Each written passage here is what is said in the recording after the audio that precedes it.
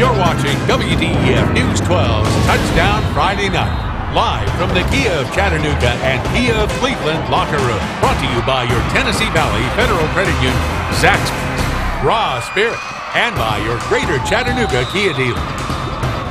Heritage came up short against rival Ringgold last week, but tonight the Generals were back in another grudge match as they faced another rival, LFO. Early in the first quarter, here's the handoff to the Warriors' Pooh Harden.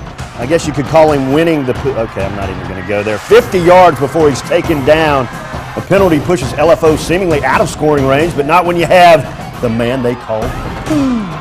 Harden in the backfield. He gets the touchdown there, 7-0.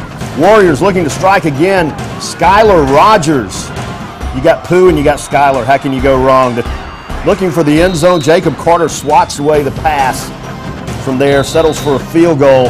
Kyle Trago makes it 10-0 with a minute before the half. But on the ensuing kick, Seth Hickman with a nice return for the Generals all the way to midfield.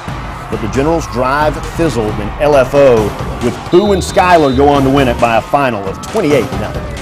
Cool Zone was the place to be on a hot night. Polk County at CCS. Wildcats with that vaunted running game. First offensive series for Polk. What's this, Webb? A pass from Polk County? Wow. Duncan Coffey to Aaron Caldwell. That's 25 yards right there.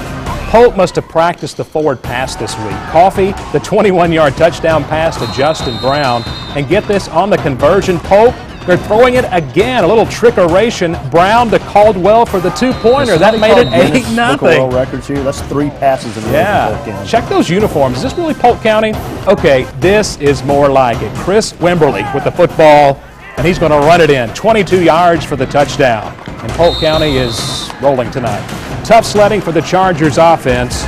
This pass will be picked off by Aaron Caldwell. Polk goes on to win it by a final score of 54-14. Well, our time has expired on Touchdown Friday Night. Remember, you can always see the highlights on our webpage at WDEF.com. Just click on Touchdown Friday Night, and we'll see you guys next week. Good night, everybody.